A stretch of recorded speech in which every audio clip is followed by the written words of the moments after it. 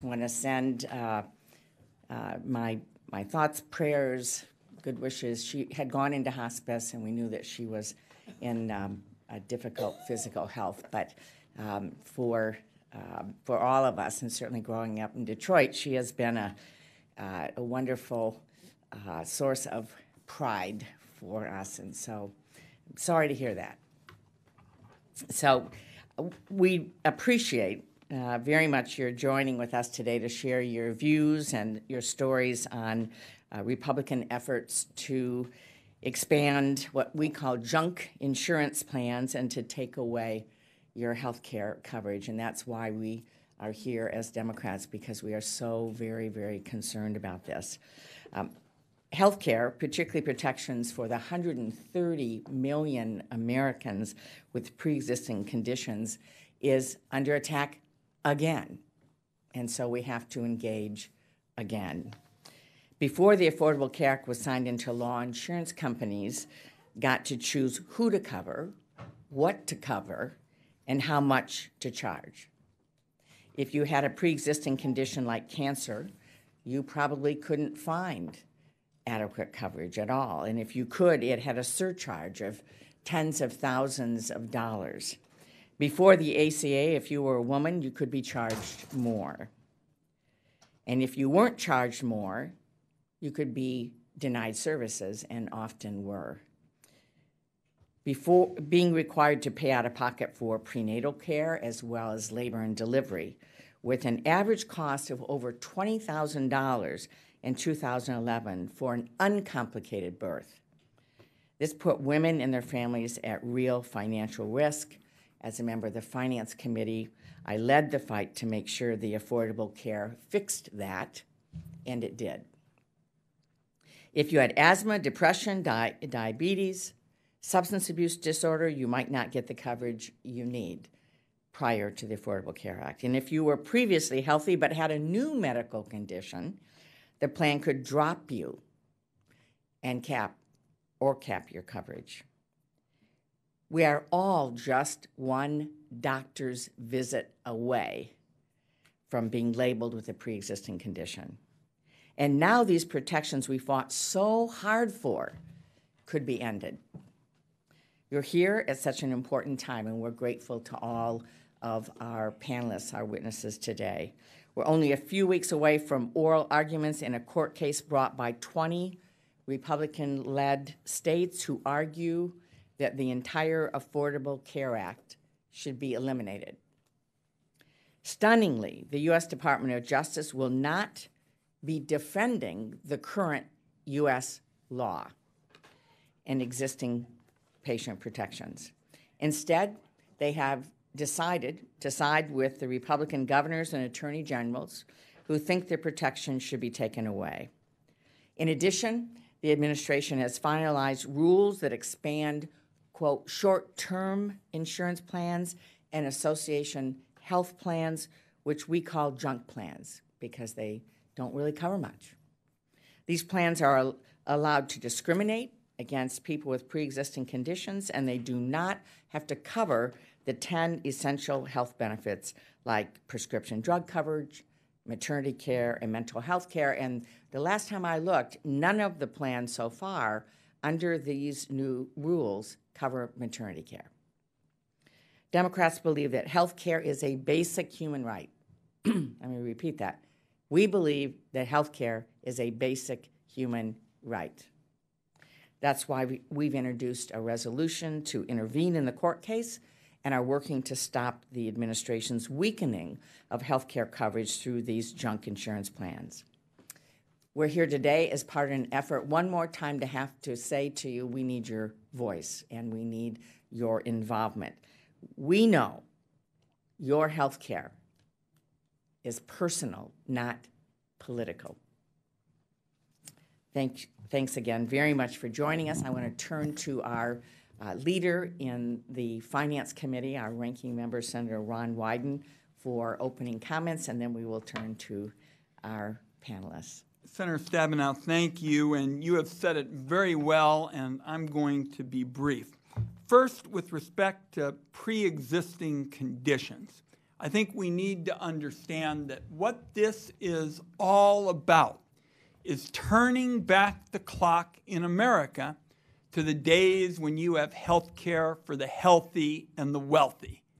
That's the way it used to be before the Affordable Care Act. If you were healthy, you didn't have a problem, didn't have anything to worry about. If you were wealthy and you had a pre-existing condition, you could pay for your care. And what we did in the Affordable Care Act, and Senator Stabenow remembers we had it in our Healthy Americans Act. It had a whole bunch of Republicans on it. We said you ought to have loophole-free, airtight protection for those with a pre-existing condition. And that is what the Trump administration seeks to roll back. So I'm very pleased that you're putting a big focus on that, Senator Stabenow. Then, with respect to junk insurance, these policies in many instances are going to be worth little more than the paper they're written on. And this is something I know a little bit about, because when I was director of the Oregon Gray Panthers, I had a full head of hair and rugged good looks. It was very common for some fast-talking salesman to come through and sell seniors 10, 15, or even more policies.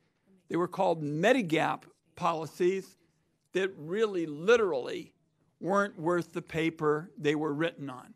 And I will tell you, these junk insurance policies look like they may end up beating those rip-off Medigap supplements as one of the biggest rip-offs of our time. And just to be brief, Chair Stabenow, we got a junk insurance policy yesterday that's been approved for sale in the Midwest. And I want to read just one sentence to give people a sense of how the strategy is just about denying people coverage. So one of the points, and if you answer yes to any of the points, you don't get coverage, reads, within the past 5 years, have you or any other person to be insured been aware of being diagnosed, treated by a member of the medical profession, or taken mediation, which I believe they meant medication, for cancer or a tumor, stroke, heart disorder, heart attack, coronary bypass or stent, peripheral vascular disease, carotid artery disease, COPD, emphysema, kidney disorder, liver disorder, neurological disorder, degenerative disc disease, rheumatoid arthritis, degenerative joint disease, diabetes, Crohn's disease, bipolar disorder, or any eating disorder, alcohol abuse, or chemical dependency, or does anyone listed on the application currently weigh over 250 pounds women or over 300 pounds men? Now that, folks, is not some kind of abstraction. This is a policy we have learned is now being sold in the Midwest. And it's pretty clear that that is just going to unravel completely the good work that these and other colleagues tried to do, Americans all over the country, to try to say, as Senator Stabenow did and I did in a bill that actually had Republican support, we ought to have airtight, loophole-free protection. What I read you doesn't exactly meet that test. So I'm very pleased to be here with my colleagues, because we understand that what this is all about, the president's pledge that he wanted to roll back the pre-existing conditions protection, that he wanted to roll back Roe versus Wade, is really, we've got a clock over there, it goes forward. This is about turning it back. So I really appreciate all the witnesses being here. Look forward to your comments. And Madam Chair, I know we're building a record on this. I would very much like to introduce this whole worth little more than the paper it's written on junk insurance policy that the finance Democratic staff that you know well has obtained, and if we can make that a part of our record. Without objection. Thank you so much. You know, once again, as Senator Wyden is talking about this particular plan, healthcare is personal. These are specific things. It's not theory. It's not ideology, not philosophy. This is about whether or not you're going to be able to get the health care you need when you need it. And that's why we're here. And so we want to introduce our witnesses. I'm going to turn first to Senator Van Hollen, who has our first witness to introduce, who we know well. And my only concern is that Xiomara, who your daughter is not with you because she's our favorite. And so we would please give her a big hug for us. So, Senator Van Hollen. Thank you, Senator Stabenow. And let me thank you for bringing us all together here on this really important subject for all Americans, protecting affordable health care, and a special focus today on protecting people with pre-existing conditions. To Ron Wyden, thank you for Exhibit A on why the junk plans are junk plans, and that's why we call them that, and for your leadership, and great to be here with Senator Tammy Baldwin as well. So I actually have two constituents on the panel. Dr. Bohan works in D.C., but we're very proud that she lives in Darnestown, Maryland. So thank you for being here, and I want to thank all our witnesses for being here, along with as Senator Stabenow has. It does give me a special pleasure to introduce somebody who is well known, not just the Democratic caucus, but here on Capitol Hill, Elena Hong.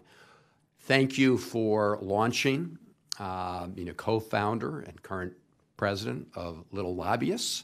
And as Senator Stabenow said, we all always look forward as well to seeing your daughter, Xiomara. I had the opportunity to meet with both Elena and her daughter a few months ago, just before Xiomara was turning 4. So congratulations on turning 4, and thank you and the Little Lobbyists for being a continuing presence on Capitol Hill. Your efforts were a critical part of our defeating the effort to roll back the protections in the Affordable Care Act. We had hoped that would be the end of the battle to protect affordable care, but we know it's not. We see this continued campaign of sabotage against protecting people's affordable health care and protecting people with pre-existing conditions. And so it's great to have you here to talk about your own family experience and why those protections are so important and literally a matter of life and death to so many of our fellow Americans. So thank you all very much for being here. Senator Stabenow, thank you. I apologize when I leave. It's because we have a hearing in one of my other committees, but I'm grateful for the chance to be here. Well, we know where you are and where your heart is and where your fight is, and so thank you so very much. Thank you. And our next witness is Sam Blochall, who is a self-employed small business owner from Chicago, Illinois.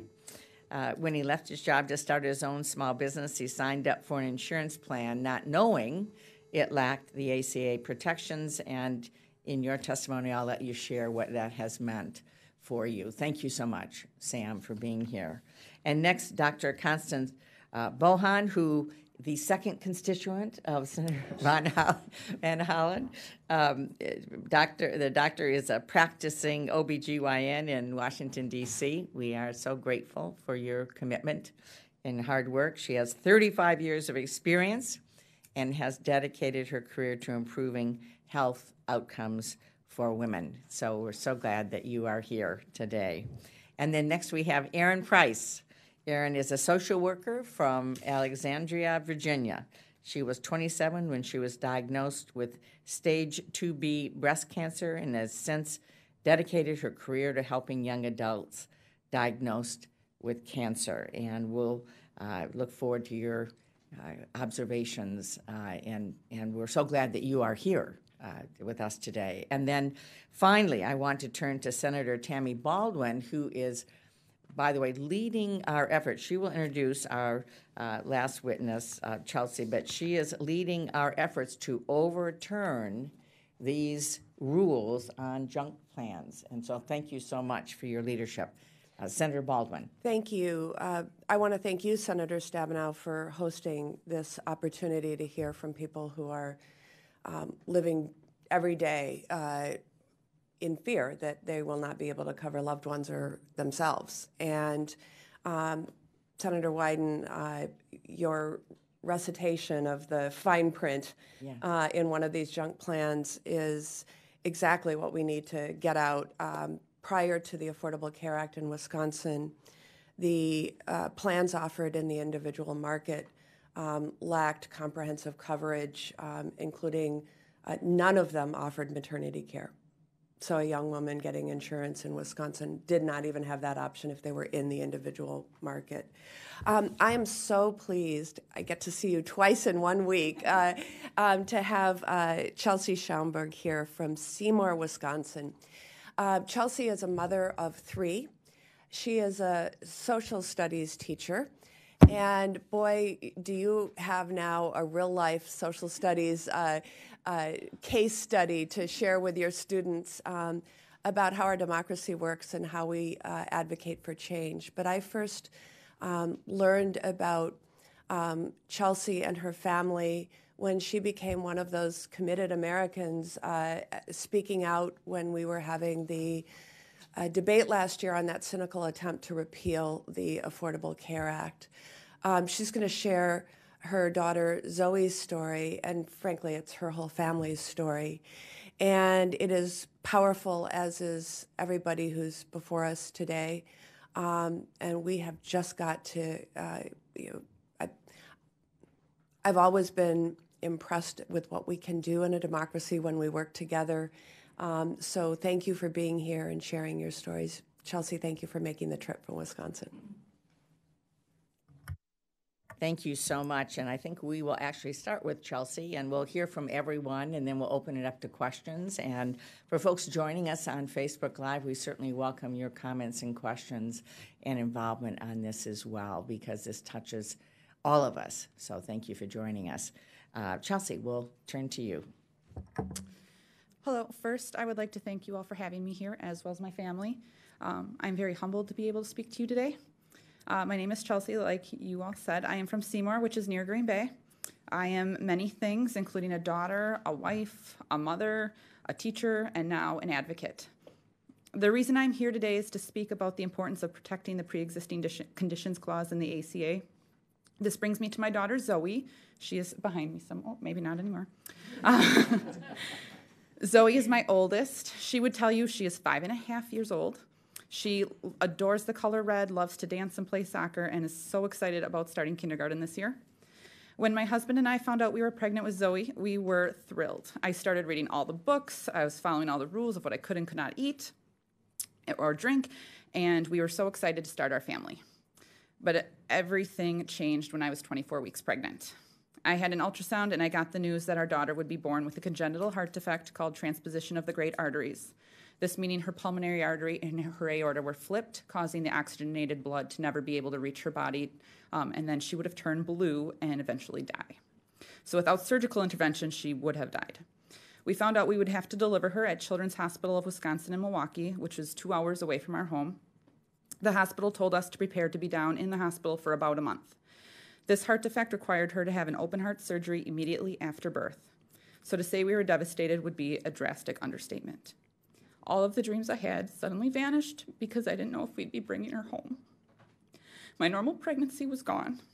I had so many doctor's appointments that required us to travel to Milwaukee over and over again, and I cried every time we had to go, knowing what she faced as soon as she was born. Finally, we packed up and we headed down to be induced in December. So Zoe was born in December of 2012. She was rushed to the NICU immediately after delivery and was eventually transferred to the cardiac ICU. It was so hard to look at this tiny baby knowing that soon she'd be in surgery. At 5 days old, she had her open heart surgery. It lasted about 10 hours and she fought for her life. Our surgeon, Dr. Mitchell, was amazing. I wasn't able to hold her until about 5 days after surgery, and that day I got her back in my arms was one of the best days of my life. We were lucky. Zoe bounced back from surgery quickly, but we saw others who were not so lucky and had to say goodbye to their babies. The doctor said Zoe was on the fast track, and we were home after 2.5 weeks. She had weekly appointments after that, which turned into biweekly, eventually monthly, every 6 months, and now we are at yearly appointments. She will have to be monitored for the rest of her life by a cardiologist. So far, she's doing amazingly, but there are some concerns that they're watching, including a leaky valve and a narrowing pulmonary artery. She may need future surgeries or not, only time will tell. Before Zoe, I will be honest, I never paid much attention to the availability of healthcare or the concept of a pre-existing condition. But after Zoe was born, I became aware quickly. Knowing she was protected gave me hope for her future. We were lucky she would be able to get healthcare she needed now and later in life. While Zoe's condition is rare, congenital heart defects affect about 1 out of every 100 children. It is the #1 birth defect. Some of our close friends also have children with heart defects that required surgery, and these kids would also be labeled as having a pre-existing condition, just like Zoe. Taking away the pre-existing protection clause of the Affordable Care Act would be devastating to us and to so other many families in our country. This protection safeguards my daughter. It allows and will allow her to have access to health insurance, not to be denied or to go broke trying to get coverage. She can't help that she was born with a heart defect, and we can't get life insurance for her, so we know what that denial feels like. During your lifetime, you get asked the question, what do you want to be when you grow up? Zoe would tell you right now that she wants to do hair and be a doctor and a teacher.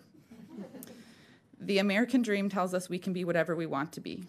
I tell Zoe she can do whatever she sets her mind to, and I hope she does whatever brings her joy. I don't want to tell her you can do whatever you want as long as it's a job that will give you health insurance, because you'll never be able to get it or afford it without it. I'm pleading with you as a mother to fight to keep the pre-existing protections in the Affordable Care Act. The people who are protected by this are some of the ones that need health coverage the most. We are counting on you to safeguard that right and protect the American dream for Zoe and for the thousands of other people like her. Thank you. Thank you so much. Thank you so much. Erin, welcome. Thank you so much for having me here today. It's an honor to be able to speak with you and share my story on behalf of so many. My name is Erin Price. I'm from Alexandria, Virginia. I was born and raised in Virginia. I'm a patient advocate. I'm an oncology social worker, and I'm a breast cancer survivor. I was diagnosed with breast cancer 8 years ago at the age of 27. Like most people diagnosed with cancer, I wasn't expecting this to happen to me. I certainly wasn't expecting it to occur at such a young age that was so developmentally important in my life. I had just changed jobs 2 months prior when I first felt the lump in my breast in 2010. Since I was in a new job, my insurance benefits hadn't begun yet, so I was on a temporary insurance policy that I purchased on my own as a 3-month stopgap coverage. This was also the very early days of the Affordable Care Act, and having just heard all of the rhetoric around pre-existing conditions thrown around during the healthcare debates and being naive to the world of health insurance, I was quite nervous that if my lump turned out to be something that needed medical attention, it wouldn't be covered when my new insurance started. I also didn't know what this temporary pre-marketplace plan would actually cover, similar to the strip-down plans being offered today. So I waited. I waited for a month until my employer-sponsored health plan kicked in before I went to the doctor to get my lump checked out. I waited because I was lucky enough to have that option, and it turned out that my lump was, in fact, breast cancer. And I would have to undergo chemotherapy, surgery, and ongoing hormonal treatment at a time in my life when I was trying to build my career and build the rest of my life. I realized how lucky I was to have been diagnosed with cancer in the era of the Affordable Care Act. It meant I was protected from being discriminated against for having a disease that was outside of my control. It was comforting to know that there were options available for myself and for those that I work with. The ACA is by no means perfect, but it provides basic protections and a framework for improvement. And now, with the continued undermining of this legislation, we are facing constant threats to even these most basic protections, despite the fact that an overwhelming majority of Americans strongly support protections for people with pre-existing conditions and fall into that category themselves. I have been one of the lucky ones who has been able to maintain employer-sponsored health insurance throughout my career. But these constant threats to the healthcare marketplace, as well as to the basic and fundamental protections offered by the Affordable Care Act, make me feel very uncertain about my future. Today, I am considered cancer-free, cured, but that doesn't mean I don't have ongoing medical needs. I have annual follow-up appointments with my doctors. I have ongoing hormonal therapy to take. I have to stay in communication with primary care and preventative care doctors to ensure that I don't have any late or long-term effects as a result of the life-saving treatments I had in my 20s. I hope to be alive for 50 more years, living with my medical baggage. What if I should have a cancer recurrence in the next 50 years? What if some other medical malady befalls me? It's very likely.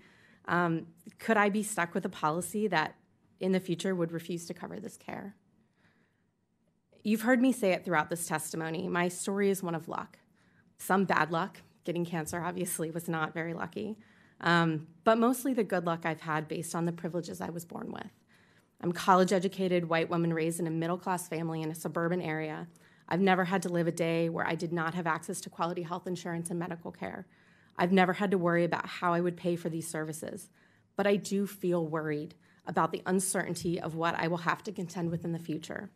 And I feel helpless when it comes to figuring out how to help the other cancer patients and survivors that I work with on a daily basis in my job as a social worker that have not had the same luck and opportunities that I have had.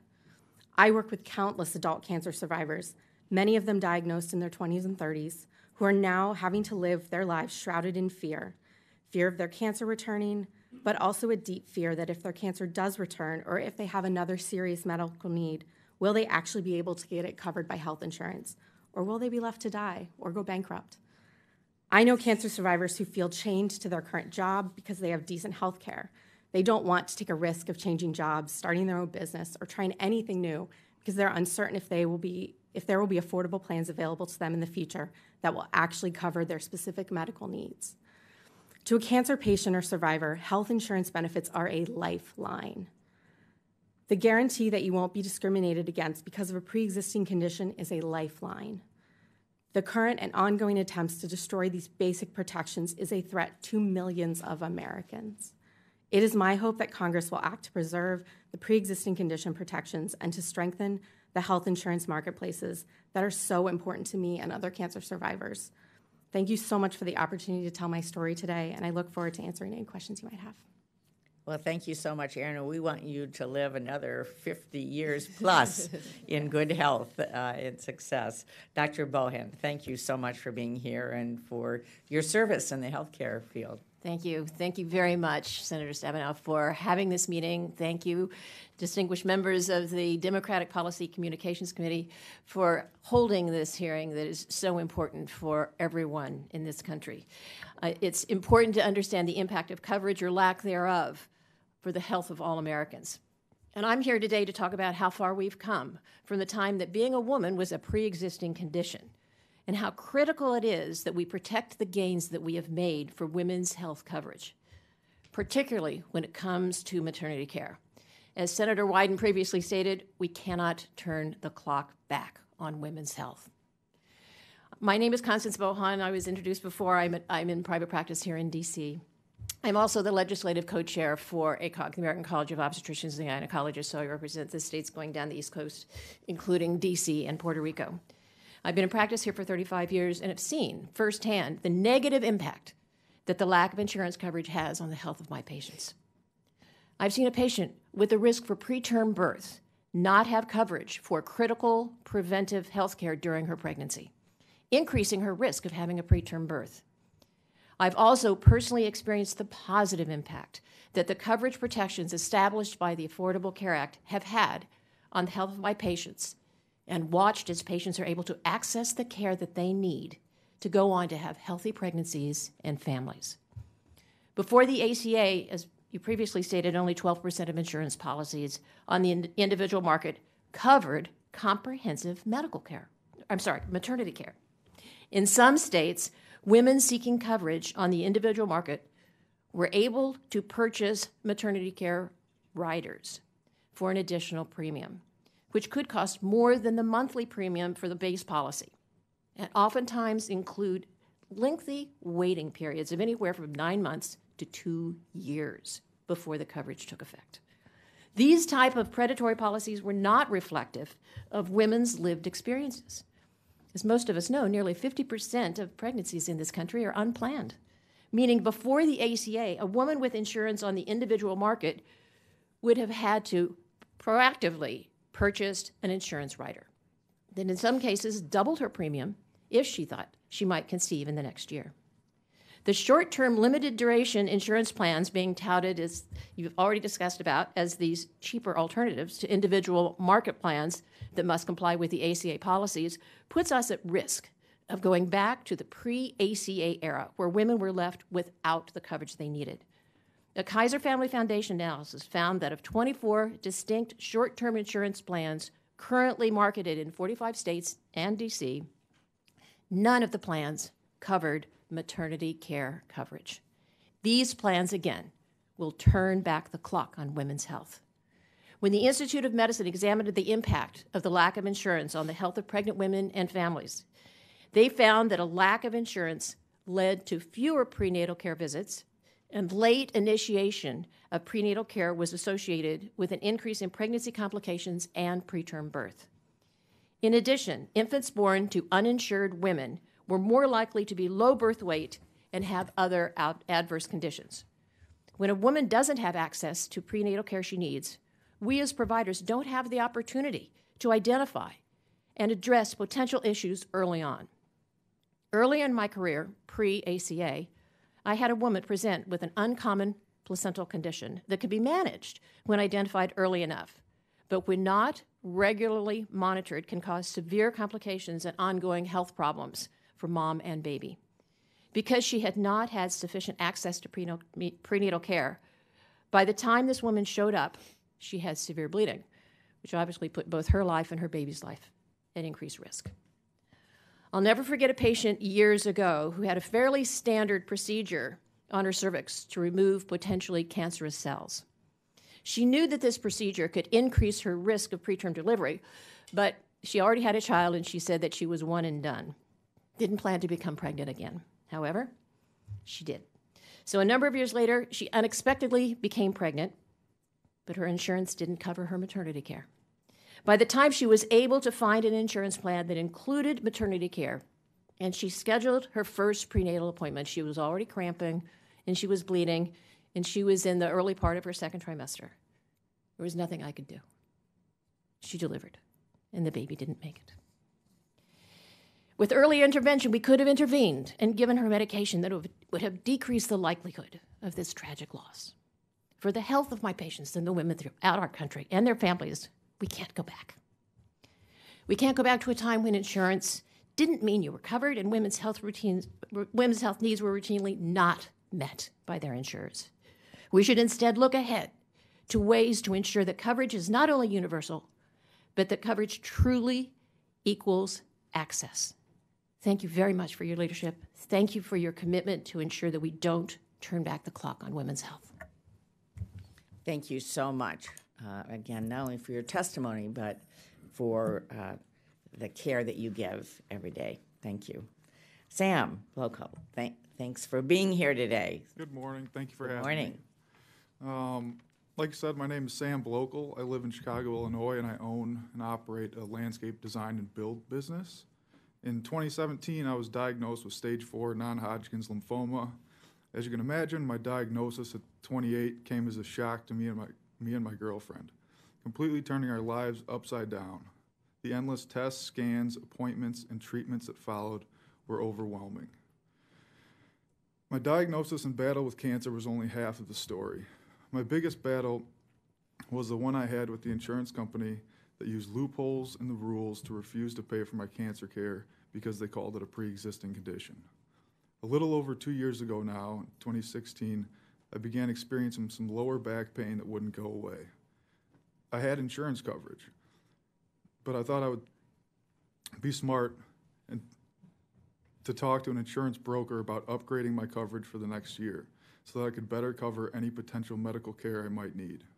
During the conversation, I was very upfront about my problem. I told the broker I had been experiencing back pain since October and had been to the chiropractor numerous times. I shared that the chiropractor had taken x-rays but had not made a diagnosis.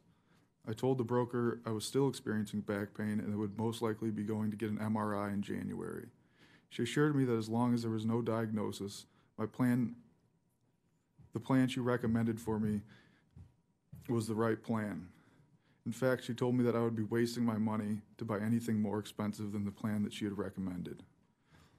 I wasn't prepared for what came next. What I thought was only back pain turned out to be a cancer diagnosis that required immediate treatment. Non-Hodgkin's lymphoma is an aggressive form of blood cancer, but is treatable with an equally aggressive regimen. Roughly 6 months into chemo and radiation, I achieved remission.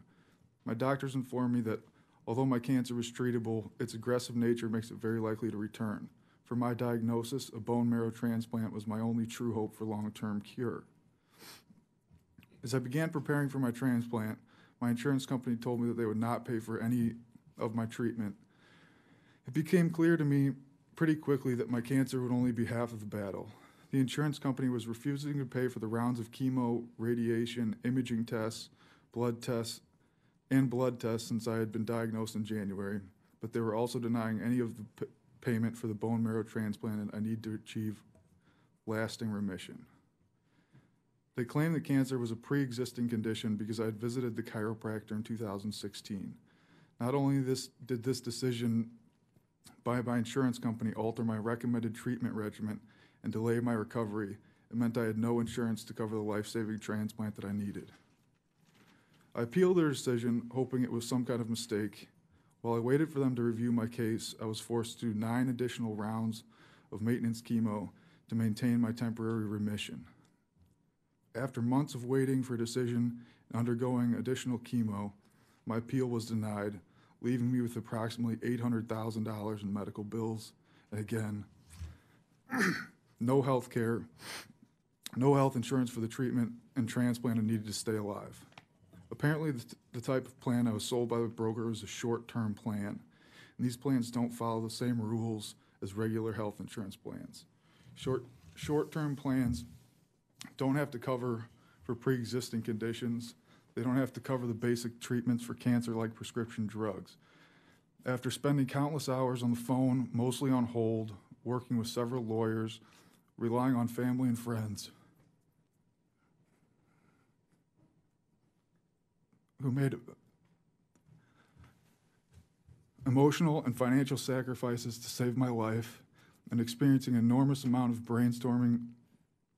stress brainstorming how to stay alive, I was able to buy a new health insurance plan that would cover my transplant. Today, my cancer is in remission. My transplant, when I finally got it, went well. I'm not completely out of the woods, but I am lucky to be as healthy as I am today. Unfortunately, I can't say the same about my financial disaster that has somehow, some way, proven to be as challenging as the fight against cancer itself. Instead of planning a life together with my fiance,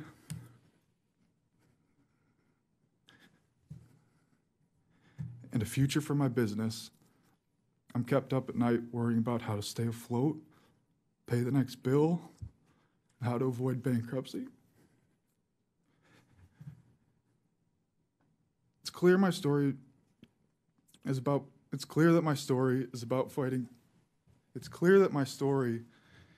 fighting more than cancer. It's about fighting for rules that protect patients when they need it most. Someone with insurance shouldn't have to worry about their plan being filled with small print loopholes that let insurers deny care when they need it. Someone with insurance shouldn't have to worry about getting a bill for $800,000 in the middle of treatment. Someone with insurance shouldn't get a letter from their insurer refusing to pay the life-saving procedure because they say it's a pre-existing condition. Someone with insurance shouldn't have to spend weeks and months fighting with their insurer while they're in the middle of their cancer treatment. Someone with insurance shouldn't have to consider bankruptcy just because they fought cancer. This all seems like common sense, but for me, unfortunately, I expect to hear many more stories like mine. That's because federal rules protecting consumers from the loopholes in short-term health plans have disappeared. These new rules allow these health plans, like the one I had, to continue to discriminate against people with pre-existing conditions and exploiting loopholes to avoid paying for life-saving care when someone gets sick. I'm in front of you today speaking on behalf of people like me with pre-existing conditions, urging you to prevent insurance companies from selling short-term plans from taking advantage of the people you represent. Thank you for your time. Sam, thank you so much.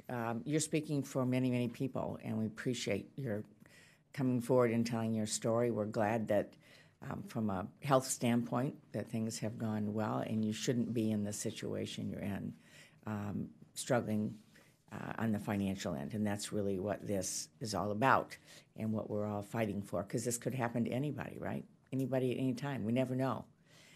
So that's why healthcare is something we should all be committed to providing and making sure that people have what they need and don't go bankrupt in the process. So thank you so much. First, let me say we're glad to have Senator Jean Shaheen with us from New Hampshire. Thank you so much for being here. And Elena Hung, thank you so much again. Thank you. Good morning. Thank you for the opportunity to tell my story and share my concerns with you today. Thank you to the 4 individuals who share your stories with us this morning. My name is Elena Hung, and I am a mom. I'm a proud mom of an amazing 4-year-old. In a few weeks, my daughter Xiomara will be going back to school, starting pre-K 4 at the inclusive special education program that she loved so much last year. We have had a lot of fun this summer, going to the pool, the playground, the library, and our favorite, to baseball games. This was not always a given. It has been a long road to this moment. Xiomara was born with chronic, complex medical conditions affecting her airway, lungs, heart, and kidneys. She was born with 10 pre-existing conditions and spent the first 5 months of her life in the neonatal intensive care unit. She uses a tracheostomy to breathe and a ventilator for additional respiratory support. She relies on a feeding tube for all of her nutrition. She participates in weekly therapies to help her learn how to walk, talk, and eat by mouth. But I am thrilled to tell you that today, Xiomara is thriving. She is happy, she is kind and smart and funny and a little bit naughty, and she is the greatest joy of my life. This past year was her best year yet, health-wise. And ironically, it was also the year that her access to healthcare has been the most threatened. The threats have come from every angle, with ongoing congressional repeal efforts, harmful regulations, a federal lawsuit in Texas, a budget that cuts funding to life-saving Medicaid programs, and most recently, a Supreme Court nominee with a hostile record against those with pre-existing conditions and people with disabilities. Xiomara has made incredible progress, and I am terrified that that progress will be taken away.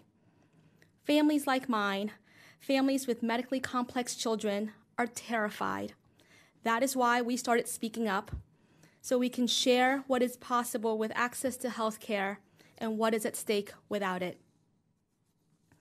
As the little lobbyist families and I watched the news of repeal efforts unfold last year, we asked ourselves, how can the party that claims to be pro-life and pro-family be leading the charge to repeal the protections that saved our babies' lives and saved our families from bankruptcy? How can lawmakers talk about supporting our children but cast votes to take their health care away? How is that pro-life? Choosing life like I did is not a decision you make once. It is a decision you make over and over and over again every single day. It is a decision you make with the support of your government, with the support and protections of the Affordable Care Act that says your baby's 10 pre-existing conditions will never prevent her from getting the care that she needs to survive and thrive. In every decision before me, I chose life for Xiomara. I chose life throughout my prenatal care as I attended one maternal fetal specialist appointment after another. I chose life every single one of those 169 days that I spent at her NICU bedside. I chose life with every medical procedure, every surgery, starting with her heart surgery at 11 days old, every discharge to go home, and every 911 call ambulance ride and readmission to the hospital that followed. Every medical appointment, every therapy session, every piece of life-saving medical equipment, every box of medical supplies that gets delivered to our doorstep on the first of the month, every medication, every specialist, every second opinion. I chose life for Xiomara every single day. That is what pro-life is. That is what healthcare is. Healthcare is coverage for her 10 pre-existing conditions without penalty. Healthcare is insurance that does not put a lifetime cap on her care, which cost over $3 million before she turned 1. Healthcare is emergency care, hospitalizations, and specialists, all essential health benefits. Healthcare is Medicaid that pays for the therapies that support her independence. Healthcare is long-term services and supports that tells people with disabilities that they have a right to live their lives in their communities as they choose. I co-founded Little Lobbyists because these are the stories that desperately need to be told and heard. There are thousands of children like Xiomara in each of your states, and that's millions of children with pre-existing conditions across the country who deserve a shot at life. There are millions of families being harmed right now, filled with anxiety about our future because of our government's ongoing attacks on our health care. I'm asking the members of Congress to work together so I can watch my daughter Xiomara grow up, so all the Little Lobbyist families can watch their children reach their greatest potential. I am here to remind every member of Congress that you work for us. At the end of the day, if you're not working to protect our kids, we will work to elect those who will. Children's health should not be a partisan issue. I know we can be better. I know that. Let's do better, please, for our children. Thank you. Thank you so much, Elena, and to all of you. And I'm sitting here listening to all of you and thinking about how healthcare affects all of us. Again, it's personal. It's not political. You can, other kinds of insurance, you can, if you don't have car insurance, not have a car. Although, coming from Michigan, I hope you do, and that it's an American, Michigan-made, actually. Lots of cars. Yeah, we have lots of cars. But you know, the consequence of not getting car insurance is you don't have a car, or house insurance, you don't have a house. Health insurance doesn't, if you don't have it, doesn't mean you're not going to get sick. It's totally different, and we should be committed to it and viewing it in a different way in terms of being, again, a basic human right. So first let me ask both Elena and Chelsea as moms, when you think about your daughters growing up, you know, if somehow we're not able to stop this and we're going to do everything humanly possible to do that, what do you tell them? And going forward, how does this impact them? Elena, let me ask you first. How this impacts my daughter. I look at my daughter and I see a life full of potential. I say yes to everything she wants. And in a world that tells her no, I'm not going to stop doing that. So I'm going to keep fighting for her and tell her that she can be anything she wants to be. Thank you. And we know that you are serious, because when we had that historic vote in the U.S. Senate and said no to repealing the Affordable Care Act and walked outside at 2 o'clock in the morning, you guys were there. Yes, So she was there. she was there. So thank you for that. And Chelsea, you have insurance, right? So when Zoe was born, you have insurance. So think going forward, what happens if pre-existing conditions are not covered and we don't see comprehensive health care for Zoe? What happens for Zoe? Well, Zoe would have to be very choosy as to what she chooses for her profession from here on out and what she wants to do in that profession. She'd always want to make sure she's working for a company that offers health care and that it's health care that is decent, because she is going to have these appointments for the rest of her life. So for me, that takes away her American dream of being able to be whatever she wants, because she's going to have to keep that in the back of her head as to always thinking, okay, I need to have health care. Where do I get that, and how do I get that? Mm-hmm. Thank you. And Erin, thank you so much for sharing your story about cancer and what you've gone through, and now you're working with other people as well, other young adults. What do you fear most when it comes to your health, and what do you hear from the people you work with in terms of their greatest fear?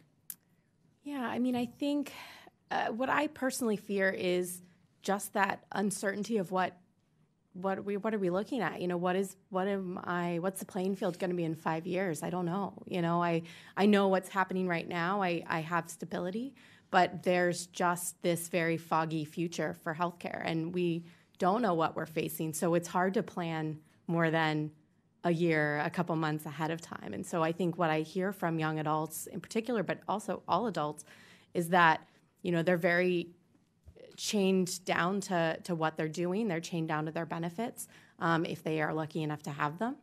And so it just adds a layer of complication to everything that we're doing. And, you know, I think as you pointed out, anybody can befall this. You know, when I was diagnosed at 27, I was a healthy young adult who shouldn't need health insurance, right? I fell into that category of people who would be great targets for these junk health plans. And had I been on one, it would have been a terrible situation. So literally, so many people I know diagnosed with cancer had no knowledge that this was going to befall them or any other condition. We don't necessarily aren't able to plan to be sick. It happens. Right. Thank you so much. And Dr. Bohan, you were speaking about consequences of women not being able to get the prenatal care and the care that they need. And I wonder if you could speak a little bit more about how it is much more expensive not to cover prenatal care and prevention than it is to actually have basic prenatal care and maternity care covered. It's not a very wise decision financially, is it, any more than it is from a health standpoint? Oh, absolutely not. There are so many things that can happen. There's one syndrome that's called preeclampsia. It's high blood pressure. And so if we can identify women that have high blood pressure issues and monitor them and get them as far as possible into pregnancy before we have to deliver, that is a success, because we have a mom and we have a baby. So we have two patients that we are responsible for. And if a woman comes in and she's very late with her first visit and her blood pressure is very high, we may have no choice but what to deliver her. And then we have a premature baby, and we have all the issues of a premature baby. There are health issues that women have. There are bleeding problems that some women have. There are medications that some women are on that they shouldn't be on. We know that there's a higher incidence of diabetes associated with pregnancy. And if we can identify those issues much earlier on, we can get the patient further into her pregnancy. We can get a healthier baby.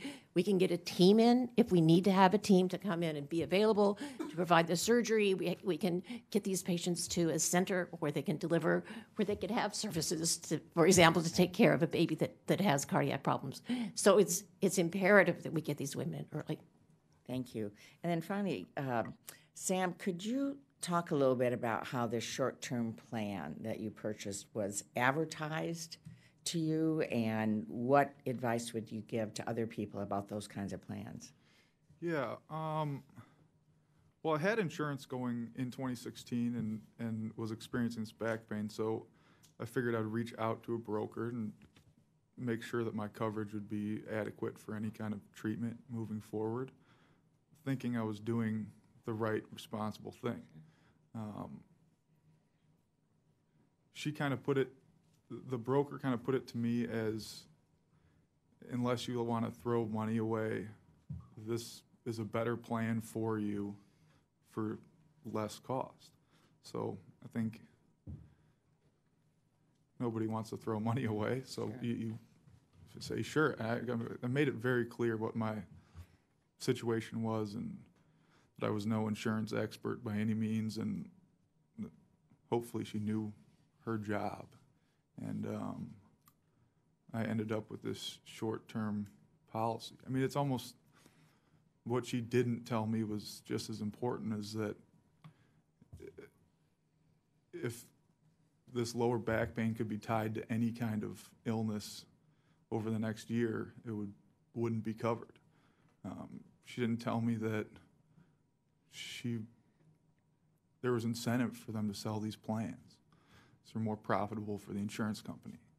You know, had she told me that stuff, I actually went into the meeting telling her I could afford to spend another $100 a month on health insurance, and walked away saving a little bit of money, but had this junk plan. So. Yeah. Well, thank you again for sharing this and really raising the red flag on this. And as I said earlier, Senator Baldwin's really going to be leading our effort to try to stop this.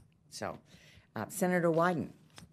Thank you, Senator Stabenow, and all of us are going to be assisting Senator Baldwin because she's going to have some heavy lifting to do to take on these rip-off artists. And let me, if I might, start with you, Sam, because the way I come at it is decent, responsible government shouldn't let companies or brokers call what you bought insurance. Plain and simple. They shouldn't allow it. And let the record show that Sam was nodding his head in the affirmative. I agree. Thank you. And I think the first question I wanted to ask of you, because I think what happened to you is what's going to happen to people who buy that junk insurance that I just described in my opening statement, that particular example, where basically after you go through all the stuff they won't cover, there's no there there. There's no insurance there. When you were buying what you thought, and they kept telling you was real health insurance, did you ever imagine being in this kind of situation when you're up to your eyeballs in debt, $800,000 in medical bills, practically, as you described it, a noose under your neck? Did you ever think that buried in all that fine print and loopholes that I and my colleagues are talking about, you'd get left in a situation like this? Absolutely not. I mean, I think it's obvious that no one would be expecting this, but I think it's just as important to note that, like, I don't think most people are reading the full 180-page description of their insurance policy before they sign it. You think? Unless they have a few days to go over it. Not only that, but shopping for my new insurance plan, trying to make sure this didn't happen again. I had some lawyers look over new policies, and none of them would give me a bulletproof answer as far as whether or not it would cover my treatment moving forward, or cover this transplant moving forward, just because they're written so vaguely, so many gray areas, so many loopholes. I just think it's a huge problem. Well, I just wanted to bring this up because it doesn't have to be this way. No. And I'm so pleased to see Elena and all the wonderful little lobbyists. It reminds me of my Gray Panther friends, because the Gray Panthers and senior groups, we beat the insurance lobby. We beat them. And when seniors were buying 15, 20 policies that were worthless, we got a law written called the Medigap Law, which basically, to use the language of the times, actually drained the swamp, and now there are only a handful of choices and nobody ever complains. So that's what Senator Baldwin is going to lead us in doing, is making sure we drain this swamp. And I just want to leave you with one last point, because I I know my colleagues have questions as well. Apropos of this not having to be this way and how the seniors beat what was sort of a senior version of junk insurance, had pretty much the same kinds of things. They had these subrogation clauses, so if a senior actually got covered somewhere but they bought another policy, the two would cancel each other out. So the parallel is very similar. And now we're spending $3.5 trillion on health care. There are about 325 million of us. You divide 325 million into 3.5 trillion, and every family of four could practically get a check for $40,000 to go buy something that wouldn't have left Sam in the position he's in. So it doesn't have to be this way. And I so appreciate all of you. This has really been an important panel. And you should know, not just the three of us, but our caucus is all in this fight. We always decided that healthcare is the most important issue. If you and your loved ones don't have your health, there's really nothing else. So we are all in on this fight, and we're going to have a juggernaut, a citizens-led juggernaut behind Senator Baldwin in this effort. And Senator Stabenow and I are on the committee that's going to be working with Senator Baldwin. So big, big thanks, and look forward to working closely with you in the days ahead. And the Finance Committee, our motto is, if the little lobbyists are in the neighborhood, we're in pretty good shape. Thanks, everybody. Thank you so much. Senator Tammy Baldwin. Thank Welcome. you. I want to thank you again, Senator Stabenow, for holding this critically important hearing. And I hope that what has been said in this room, you know, I see cameras and recording devices, it really needs to get out. All of you have dedicated yourself to retelling your stories so that we can make change. I want to just sort of recall some history of where we are and how we got here, as well as perhaps be a little political. You know, I well remember the letters that I used to get as a representative in the House of Representatives prior to the passage of the Affordable Care Act. I remember all the tricks that could be played with insurance sold in the individual market. I'll give you one example. A family from Beloit, Wisconsin had contacted me with their story. Dad got cancer, and they thought they were fully insured, and the fine print basically said there was a $10,000 limit of coverage for the chemotherapy. And I think that covered the first round of chemotherapy. The second round, the family discussed and decided, well, we're going to take out a sort of home equity loan on our home to cover the second round of chemo. And the third round, they actually collectively put in their credit cards and maxed them out. That's what families do. Not surprisingly, the letter and story that they told ended with bankruptcy. Half of all bankruptcies prior, well, I'm sitting by the bankruptcy expert of the entire Congress, half of all bankruptcies before the Affordable Care Act was passed had a health-related cause. And that effort to draft protections so that insurance companies could no longer write their own rules had to look at all these different ways, these loopholes that had been used to exclude people from getting coverage of things that they needed coverage for. So, you know, most shocking was learning about insurance companies that could just drop you when you got sick. I mean, I hardly believed that that could happen. But then they could also, in some cases, exclude the condition you presented for. They often had annual limits, like the family I described in Beloit, $10,000 for chemo, or lifetime limits, so that once you hit that lifetime limit, even if you were keeping on paying in premiums, they wouldn't help you beyond that.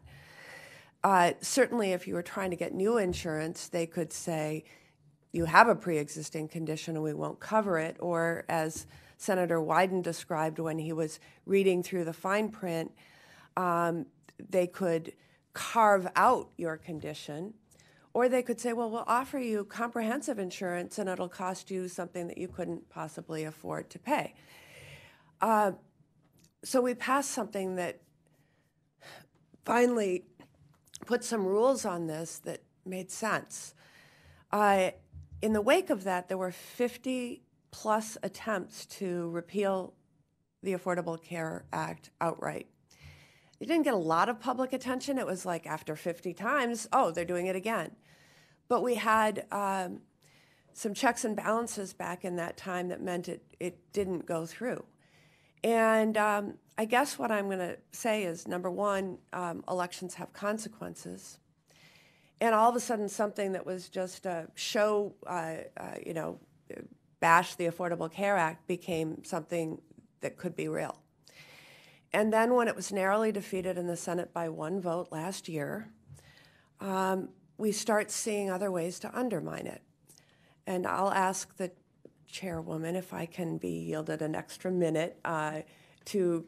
Absolutely. Thank you. So Congress didn't repeal it. Now the administration is using all sorts of rulemaking authority to undermine it, to pull the threads out, to unravel it. And we have a case going up to the Supreme Court. And Elena, thank you for being one to mention that the decision of who fills that vacancy will have impact on this issue. But I just wanted to say a couple more words about the administrative efforts to unravel this.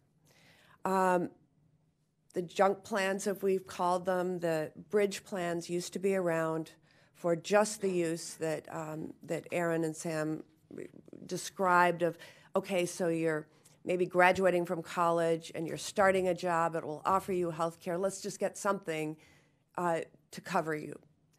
And then get the good insurance that follows the rules as soon as you possibly can. The president has said through his administration, we're now going to have these available not for a bridge, 3 months, but 364 days. Sound familiar? 1 day short of a year. And they can be renewed for up to 3 years.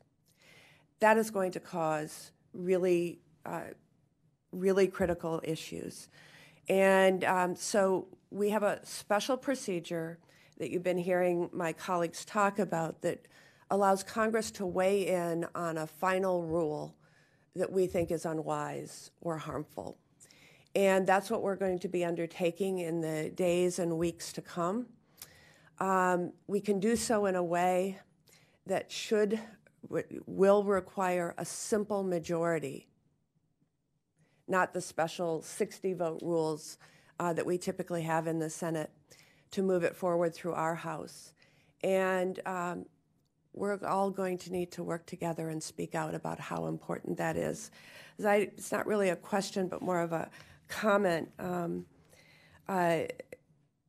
to Chelsea.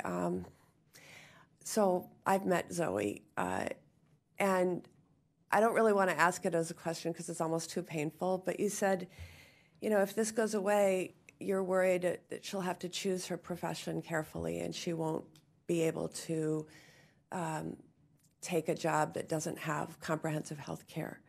But she's 4 right now. and it's going to be a long time before she's choosing her profession. And we don't want to see you or your family face this uncertainty between age 4 and 18 or 22, or if she gets her doctor's degree when she becomes a doctor, 26, 27, 28, who knows? So thank you again for being here. Thank you so much. And as Senator Baldwin mentioned, there is a process for reviewing rules, Congressional Review Act, that does not require 60 votes, but a simple majority. And it's our intent to use that and to work with all of you to be able to stop this. So let me turn now to Senator Warren. Welcome. Thank you very much, and thank you for your leadership, for calling us all here together. Thank you, Senator Baldwin, for all that you're doing to help lead in this area, and all my colleagues who have spoken up on this. And thank you all for coming here to be witnesses today. Last year, when Republicans in Congress and President Trump tried to rip away health insurance from moms with breast cancer, from kids with complex medical need, from grandparents in nursing homes, people all across this country stood up and said, not on my watch. Millions of people spoke up, and that's how we saved health care for people all across this country. But the Republicans haven't stopped trying to roll back health care protection. Their latest attack is one that just lets insurance companies sell junk policies that don't have to comply with the requirements of the Affordable Care Act. So these junk plans don't have to cover essential health benefits like maternity care or addiction treatment. They can put dollar limits on coverage so insurance runs out right when someone needs it most. And they can discriminate against people with pre-existing conditions by charging them more or refusing to cover those services at all. So let me start there. Mr. Blokel, the Trump administration says that so-called short-term plans are an affordable option that might be right for some people. So I just want to ask you, were you looking for a skimpy health insurance plan when you went shopping for coverage? Not at all. Yeah. So what did you think you were buying? Well, I went into it trying to upgrade my health insurance. And You upgrade meaning more coverage. more coverage. So you go into the market thinking, I want better protection for myself, right? My family. Okay. And I walked away with it with garbage, nothing. Yeah. I mean, So you went to a broker and you ended up with one of these so-called short-term plans, right? correct. And here's what worries me. If the Trump administration gets its way, a whole lot more people are going to be in your situation. They're going to think they've purchased a policy that will be there when they need it most, only to find out at the moment of the bad diagnosis, at the moment that you get the call from the doctor's office or the hospital, you discover that the coverage wasn't there. So let me ask another question around this one, Mr. Blokel. I understand that after battling the insurance company for coverage when you were diagnosed with lymphoma, that you now have substantial medical debt. Can you just say a word about what that medical debt has meant to you and your family? How much medical debt are we talking about here? Hundreds and hundreds of thousands. Hundreds and At one hundreds. point, it was 800, but a fair amount of that has been sold off to debt collectors at pennies on the But it's dollar. still debt, right? Still Somebody debt. who calls you up. Yeah. So we're talking about now, I'm guessing with interest running, something in excess of $800,000. The healthcare providers have sold off that debt to debt collectors. Can you just say a word about what that means on a day-to-day basis for your family? Well, being a small business owner, it's concerning, to say the least. I mean,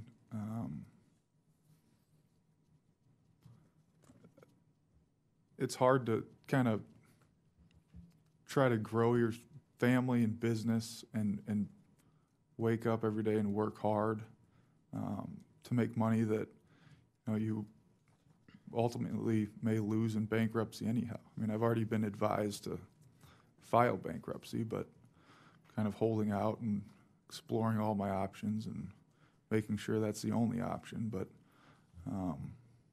yeah, it definitely keeps you up at night. Yeah.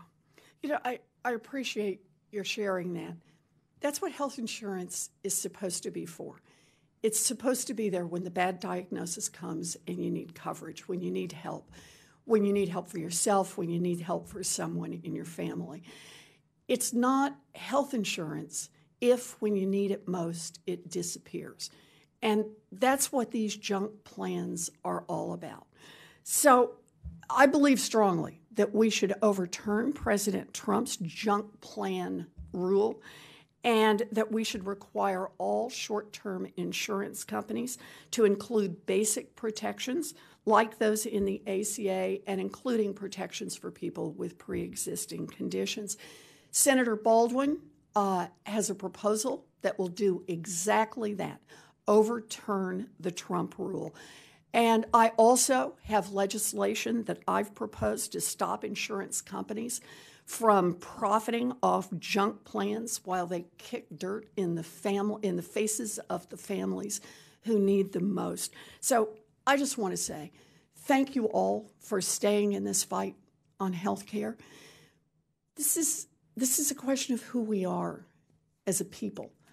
We stand up for each other because we believe that health care is a basic human right. And as human beings, we fight for basic human rights. So thank you all for being here. Thank you for telling your stories. Thank you so much. And we're so glad to have Senator Chris Murphy with us today. Welcome.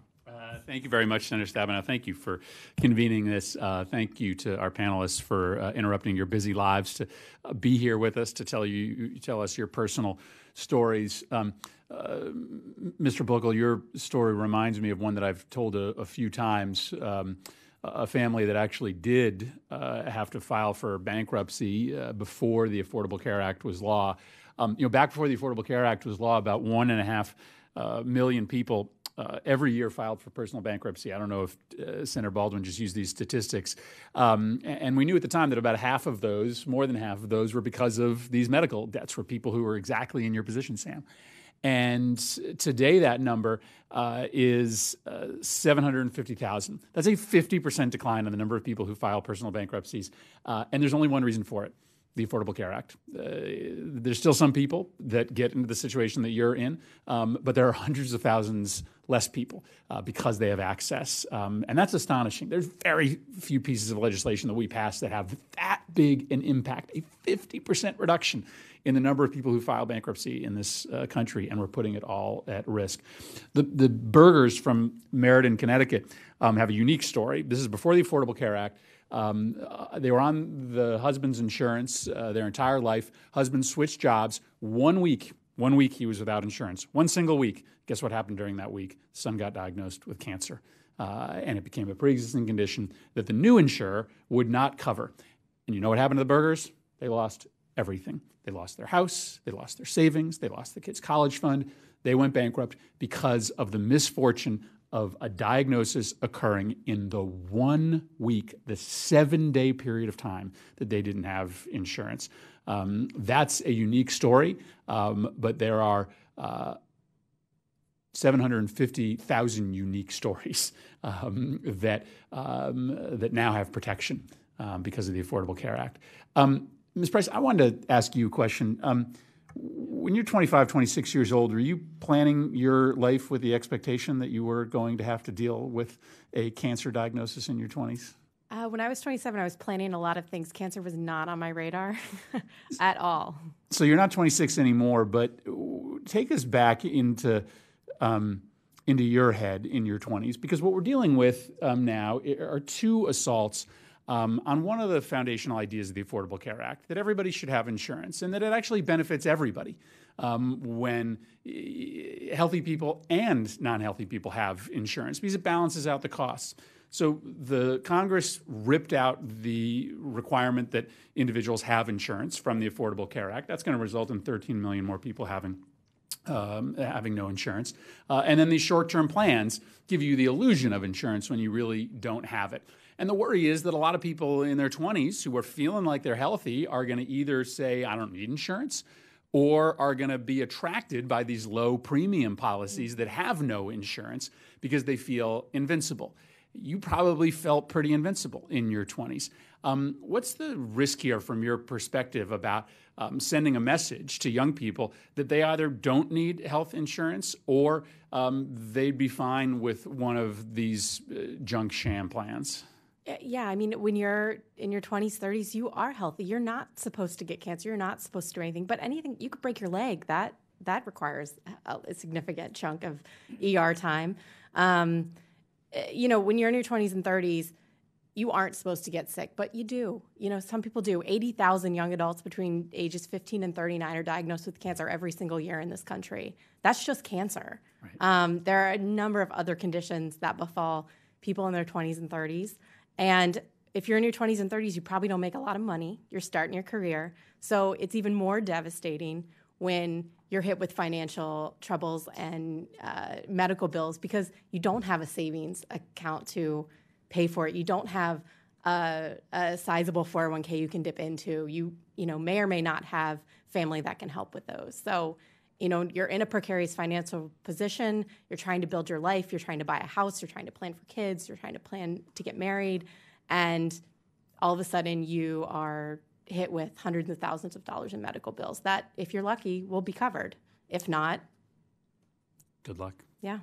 Yeah, and listen, it's somebody pays. So in Sam, in your case, either you're going to spend the rest of your life paying for something that was not your fault, or those hospitals that aren't getting paid those bills are going to find some other way to get recouped that money. They're going to jack up charges on somebody else in order to get that money back. So it's not as if somebody doesn't get hurt here, even if the bills don't get paid. Insurance is this miraculous way to spread the costs out over the largest number of people possible, rather than burdening one person or a small number of people. I want to just ask one more question, and that's to you, Dr. Bowen. You had an interesting example in your testimony of somebody who had something really awful happen to them because they didn't have insurance. But I imagine you run into a lot more people now, especially after the Affordable Care Act, who have some really important things happen to them because they have coverage, conditions that you notice early on, that you can get treatment for early on, that don't end up turning catastrophic or can be managed later on. I'd love for you to just share maybe one example of, it doesn't have to be somebody who's insured by the Affordable Care Act, but what does it mean in your line of work to be able to catch something early in their 20s? What's the difference between having preventative coverage versus having to wait until it becomes a crisis to deal with it in your line of work? It's huge. As I tell my patients who are not pregnant, nobody goes into pregnancy to get a better body. So things happen. There are risks. We know that, for example, 5 to 7% of women, when they become pregnant, will develop diabetes. That's something that we can manage. So we can manage those patients. We can get them on medication if necessary. We can control what's happening so we don't end up with a huge baby or we don't end up with complications otherwise related to the diabetes. We can identify medications that women should not be on. We can do so much troubleshooting. It makes all the difference in the world to know someone has developed high blood pressure, someone has a health problem, they have clotting issues, and we need to put them on medication. Maybe they have risk for preterm delivery, and we can give them medication to prevent preterm labor. When things happen in obstetrics, it's fast. We don't have a lot of time. When a patient starts to bleed, we can lose a lot of blood in a short period of time. We need to anticipate that we have a patient who might bleed, who has complications, has placental issues, has clotting problems. So we could manage her care. We can give her the medications. We can get her the team that we need to have available so that when she comes in the door and she delivers, we're ready, we're prepared. We're going to give her and her baby and her family the best outcome they can get. Thank you for holding this hearing. I'd love for the people who support these short-term plans to sit down and read a statement of benefits, right? I'd love for all the people who think that folks who are signing up for health insurance are, just going to be smart consumers and be able to weigh the benefits of one versus the benefits of the other, to actually sit down and see if they can understand the fine print of these junk plans that are in the business of trying to make you believe that you're getting coverage when you're not getting coverage, especially if you're in your 20s thinking to yourself, I'm never going to need this. Then all of a sudden you get pregnant, you have a complication, and you need it. I'm in the business of doing healthcare policy, and when I sign my family up for the exchange every year, it is, most of what I'm reading is Greek to me, never mind to the folks that we are now asking to aggressively shop around, given that the protections that we all put into the law to make sure that insurance are being eviscerated. So I went way over my time, but thank you, Senator Stabenow.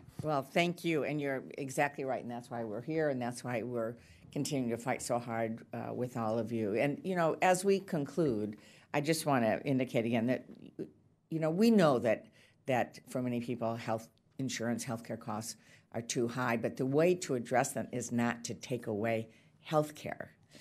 Frankly, we need to be addressing the real drivers of healthcare costs going up that we hear about all the time from doctors and hospitals and so on, and that's the cost of prescription drugs. If we really want to tackle what's going on, it's the fact that we have an unaccountable system around pricing for prescription drugs. So that's our next hearing, and we welcome people joining with us next week as we talk about the real costs of prescription, or the real costs of health care, and how we can actually bring that down together. We want to make sure that health care is affordable as well as available, and we know there are drivers of that. But as each of you have said, there are consequences that actually raise costs by people not being able to get the care that they need. And certainly, health care is something that we can't choose to ignore and then know that we're never going to be sick. So that is the whole point. And I've just been told that Senator Ben Cardin from Maryland, who is another great advocate, is on his way. I don't know if we know how long, if we know when he's coming, because we're certainly happy to hear his voice, and while we're waiting for Senator Cardin, because I do want to give him an opportunity to be able to come and to ask questions and to speak, I'm going to ask one more question of each of you that I think is an important question. If you were there, what would you say to the judge in the court case next month on pre-existing conditions, the case that is going to be decided next month? What would you want to say to the judge involved in deciding this case? Chelsea? I would want to tell him that this is a matter of life and death for people. Healthcare, we can't take it away from people when they need it most. Otherwise, they're not going to have a life. And there are millions of Americans out there that need this healthcare coverage, or they're going to go broke, or they're going to be denied this coverage, and that is not pro-life. It is, what do I want to say? Sure. It is almost signing like a death certificate for them, because they're not going to be able to get that coverage and to be able to stay healthy. And then I'd have them look at my daughter in the eye and say, you don't get your health care coverage. Yeah, exactly. Aaron, what would you say to the judge in the court case next month about pre-existing conditions? I think I would say that it's important to remember that poor health or a health event can happen to any single person. It will happen to every single person. Every single person in this country will have to go to the doctor at some point. Most will have something unexpected. It may be something very treatable. It might be something very short term. But we all have health. We all befall poor health. And we all deserve to have that coverage. And I would ask that judge to, if they feel that this isn't important, to look at a room full of people and handpick out which ones they would say don't deserve coverage. Choose, look them all in the eye and say, you deserve coverage, you don't. You deserve coverage, you don't. And that's essentially what we're doing. And really, just to echo the statement, remember that there are people behind these policies. It's not just a pocketbook. It's not just money. There are people whose lives are impacted traumatically by what we do and don't think about in 10 minutes. Thank you. Dr. Bohan. Thank you. Of course, I'm going to say maternity care. Maternity care is so crucial. Getting women in early, getting them involved, getting them understanding the do's and don'ts and the risks and the complications. We can save lives with maternity care. And I'd look at the judge and say, how can you not be in favor of something that we know will improve the health care of women and families and babies in this country? We have to have access to care. Thank you so much. Sam, what would you say to the judge? I think these guys said most of it, but I think I would ask the judge to clarify what a pre-existing condition is, because in my case, obviously being very transparent, going to a chiropractor and then them denying based on a pre-existing condition, that was based on United Healthcare's definition of what a pre-existing condition was. So just overall clarity and the plans themselves. Thank you so much. Lena, what would you say to the judge on behalf of the little lobbyists? Well, I will do what I've been doing this past year and a half. I will bring my daughter. I will bring all of the little lobbyist families and their children who could come and tell our stories and ask the judge to look these children in the eye and know that with all that they've gone through, with all the surgeries, all the therapies, the way they fought for their lives, these brave, courageous little kids who just want a shot at life, and tell them that no, they can't go to school, they can't go out and play in the playgrounds and go to school, go to libraries and be with their big brothers and big sisters, and that they don't deserve to live. I would ask that, to have the judge look these kids in the eye and their families who have spent countless days and nights at hospital bedsides and say, no, your child is not worth it. And Senator Stabenow, Yes, can I just yes. quickly add, what's so extraordinary about this case that's before the Supreme Court is that what the Trump administration is asking is for the judge to decide that the U.S. Constitution doesn't allow for people in your situations and your children's situations to be protected by the law, that our founding fathers wrote a document that leaves your kids and your lives to the wolves. Our founding document is not that cruel, right? It does not tie the hands of Congress when trying to solve for one of the biggest problems in America today, how people who are sick or people who have pre-existing conditions get access to coverage. It is so extraordinary that our own president is going to the court system to try to get a finding that the Congress is prohibited by the Constitution to stand up and protect the families here. I just think we have to continue to think about how to speak truth to power, both the judge who's deciding this case, but also the President of the United States, who is weighing in an unprecedented fashion against the people of this country and against the ability of the government to try to protect you. Absolutely. And on that note, actually, we're now hearing that Senator Cardin is not going to be able to be here, but wanted very much to be here, knowing that he had two wonderful constituents from Maryland here, as well as all of you. And so we will come to a conclusion today, but we are not done. This is a process. It's an ongoing process. It's worth fighting for all of our kids and our grandkids and our moms and dads and everybody in this country. Healthcare is a basic human right. We want to tackle the costs. We want to tackle the real reason for costs going up, because we have costs going up.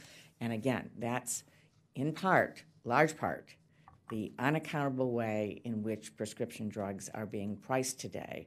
And that's where we're focused, because that's a very significant way to bring down the costs of healthcare for everyone.